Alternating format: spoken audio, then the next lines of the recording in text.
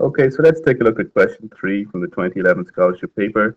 There's quite a lot to it, so I'm just going to do part A separately from part B.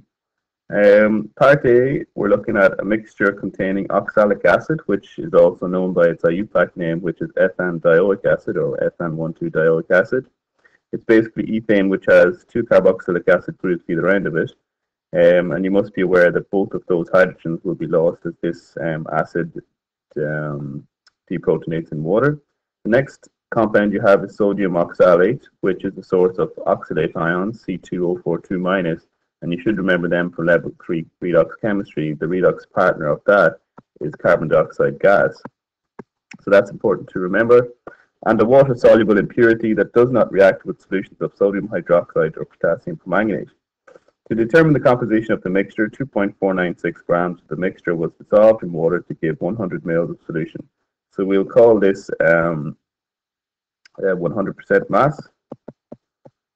All right, so that will be an important figure to come back to towards the end of the question. In test 1, 5 ml of the solution was titrated with that concentration of acidified potassium permanganate solution and needed 23.35 ml to reach the equivalence point. So this is a redox titration. So that's a redox titration, and we'll refer to that as the first reaction, so equation or test number 1. In another test, 10 ml of the solution was titrated with that concentration, 0.1040 moles per liter, sodium hydroxide solution, and needed 17.30 ml to reach the equivalence point. So this is an acid-base titration. And that's going to be titration. That's going to be our second test. And then you're also given the molecular masses of oxalic acid and the molecular mass of sodium oxalate. And I'm just going to change this to the molecular mass for oxalate ions because they're the ones we're interested in. Sodium, we can call that a spectator ion. And therefore, we have the molar mass of oxalate is going to be 134.0 grams per mole. Subtract 2 sodiums from that, which is equivalent of 46 grams per mole. And that gives you a molar mass or molecular mass for oxalate ions of 88 grams per mole. So we have all our information together there. So we're going to take a look at these individual tests. And I'm just going to use a different page to lay this out. So in this first test, we're looking at a redox titration of oxalate ions by acidified permanganate. So we need to lay down our redox half equations first of all. So our oxalate is C2O42 minus, and the redox partner of that is carbon dioxide. And then the other equation we have is permanganate going to Mn2 plus. If we balance these equations out, we get 2 CO2, so balance the non-oxygen hydrogen atoms first, that's very important. And then that simply needs to just add 2 electrons to balance the charges there, so -2, -2. So that's your oxidation half equation. Oxidation half equation. Then the permanganates, this is a classic, you see this many times, so we add 4 waters here, then we have plus 8H plus, and then you also have 5 electrons, we just stick them all there. So that's your reduction half equation. And then we need to balance these equations out by factorizing the electrons. So we multiply this by 5, multiply this by 2, and then those equations become, so you get 5 oxalate, 10 CO2, 10 electrons, and down here we get 10 electrons. We get 2 permanganate, 16H plus, 2 Mn2 plus, and 8H2O. So the final equation is 5 oxalate ions.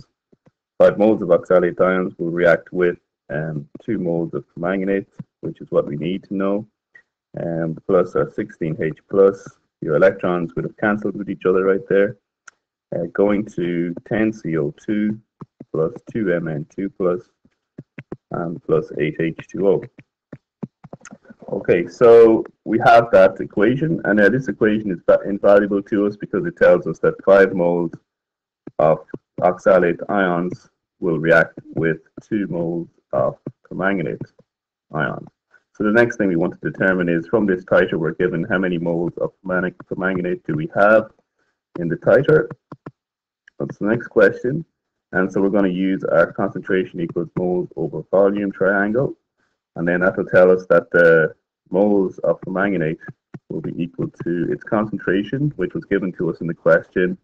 And we go back to the question here. The concentration of permanganate was 0.01803 moles per liter, and the titer needed was 23.35 mils. So we take our 0.01803 moles per liter. We multiply that by the titer, which is 0.02335 liters, and that gives us moles of permanganate of 4.21005 by 10 to the minus 4 moles. We take that over here now. Well, this mole ratio could be condensed. Further condensed to 2.5 moles of oxalate ions will react with 1 mole of permanganate. So if we have 4.21005 by 10 to the minus 4 moles of permanganate, we should have 1.0525 0125 by 10 to the minus 3 moles of oxalate. Notice that I'm keeping the accuracy up until the final answer. So just to round this up to match the NCEA answer for the moles of oxalate. Now this is the moles of oxalate in total, which are coming from the oxalic acid, and they're also coming from the sodium oxalate as well. So we still don't know exactly how many moles of oxalate are just from the acid alone, or how many moles of the oxalic acid that we have, rather. But anyway, the moles in total of oxalate that we have can be rounded from 1.0525 0125 by 10 to the minus 3. The NCA guys just round that up to 0.02106 moles. We'll just keep that number. The next thing we want to determine then is what are the moles of just the oxalic acid alone, and then we can do a subtraction. So the second test, test number 2. So for the second test or titration, we have our oxalic acid, which is H2C2O4. It's reacting with sodium hydroxide, and you're going to get a salt plus water. So we can put our water in there, and the salt is going to be C2O4 and 2 sodiums.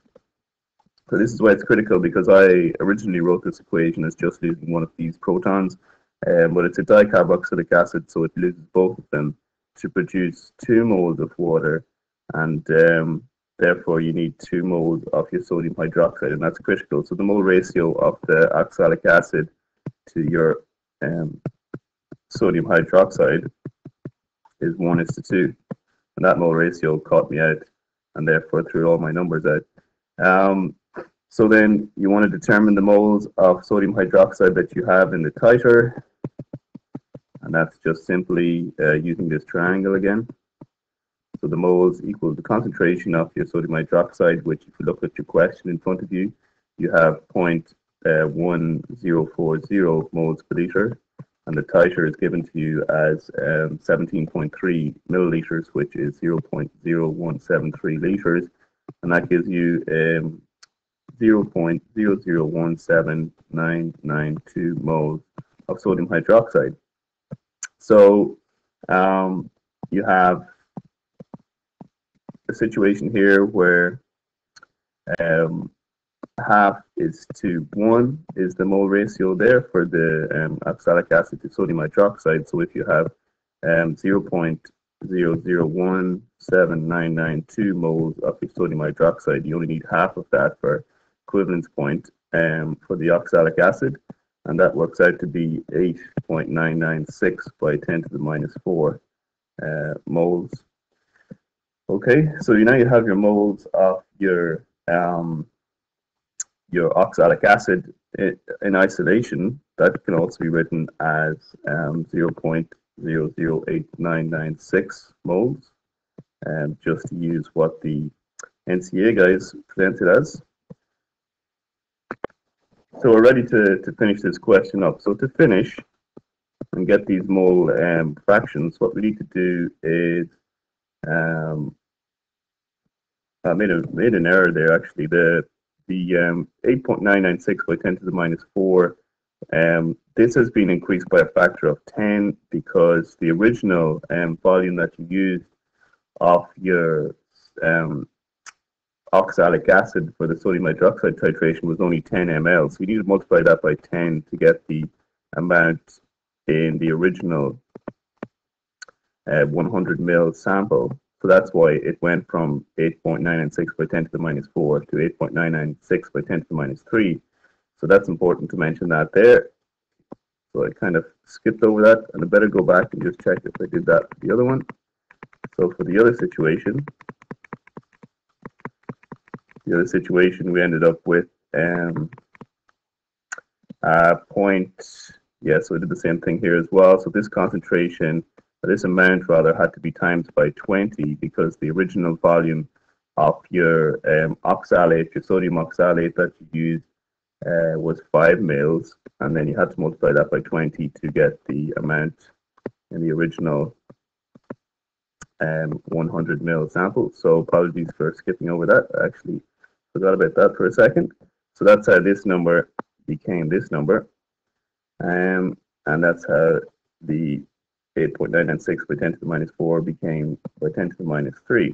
So to finish, we have a total moles of oxalic acid. We can say this just based on our second test was equal to 0.008996 moles, and that's from test number 2. The total moles of oxalate ions can be determined from equation 2, which was 0.02106 moles, and that's from test number 1 rather, the oxalate permanganate titration. So then the mass of the oxalic acid is equal to our 0.008996 moles from the second test. Multiply that by its molar mass, which is given to you as 90.04 grams per mole, and that gives you a mass of 0.810 grams. The moles of oxalate ions alone, so just the C2O42 minus, this is equal to the total oxalate, which is 0.02106 moles, minus the moles of oxalic acid, which is 0.008996 moles, and that gives you an answer of 0.012064 moles of oxalate ions alone. And then what we want to do is get our mass of oxalate ions, which is equal to this number now, so 0.012064 moles.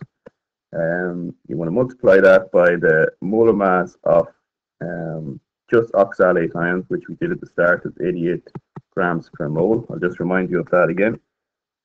So we said that the sodium oxalate had a total molecular mass of 134 grams per mole, but we're not interested in the sodium spectator ion, so we subtract 2 sodium ions, which was the total molar mass of 86 grams per mole, and that will give us the molar mass of oxalate ions alone of 88 grams per mole. So that's where I got this number from here, and that will give us a mass of oxalate ions alone of 1.060 grams. So then we look at mass fractions. Hopefully I can fit this in. So the mass fraction of oxalic acid is going to be equal to 0.0810 grams over the total mass that we were given at the start, which is 2.496 grams, which is equal to a mass fraction of 0.325. The mass fraction of our oxalate ions is equal to 1.06 grams. 1.060 grams over 2.496 grams, which is equal to a mass fraction of 0.425. And if you add those two mass fractions up and subtract them from 1, you get the mass fraction of the remaining impurity, which is 0.251. Now that's the answer to that's the 3 mass fractions for that question. That's the answer. That's the question answered. If we just look at the NCE, just be aware that in their equation they made an error with the permanganate oxalate equation. That should be 8 not 24. They also worked out the total moles of oxalate here as 0.0216 moles, and then used the wrong number down here just slightly, but it throws out the numbers a little bit. And then the other thing they did was they did the mass fraction for oxalate and for sodium oxalate. So just be aware that this final answer here comes from the fact that they used sodium oxalate and not oxalate ion. If you use this, just oxalate ions, you get 0.251, like we just wrote for our answer there. Okay, so that's question 3, part A from the 2011 paper, and we'll take a look at question B in a separate video.